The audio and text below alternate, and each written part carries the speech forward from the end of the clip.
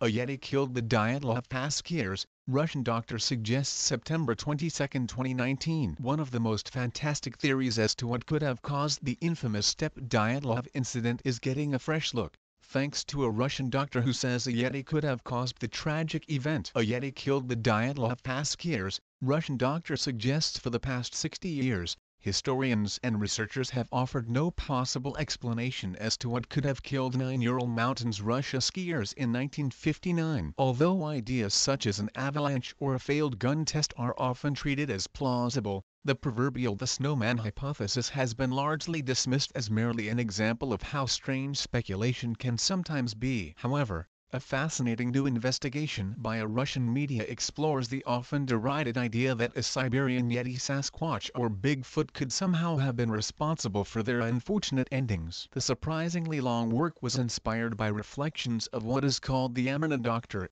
who postulated that the rib injuries sustained by two of the dead walkers were the result of a large creature clutching his chest in a similar way to an adult inadvertently injuring a woman child hugging her tightly. Unfortunately, in a totally understandable position, the supposedly renowned doctor chose not to disclose his name for fear of being ridiculed. However, the bold claim that a Yeti may be to blame for the Dyatlov incident apparently prompted reporters to look at the scenario and in turn uncover several fascinating witness accounts of a Sasquatch creature known as the Kampolan lurking in the region. One such account came from a local historian who remembered camping in the Ural Mountains and discovering huge bare footprints outside his tent in the morning, as well as a nearby tall tree that inexplicably twisted into a spiral. Others remembered seeing the creatures and describing them as one might expect, tall, bipedal and furry. Interestingly, some locals who were willing to share their knowledge of Kampolan attributed a series of almost supernatural abilities to the creatures. With a strange resemblance to Bigfoot's American tales, one individual observed that when the mysterious cryptid is near, one experiences a hypnotic suggestion that causes fear or even panic. Another witness described seeing the animal disappear before his eyes as if it had evaporated into the air. Frighteningly,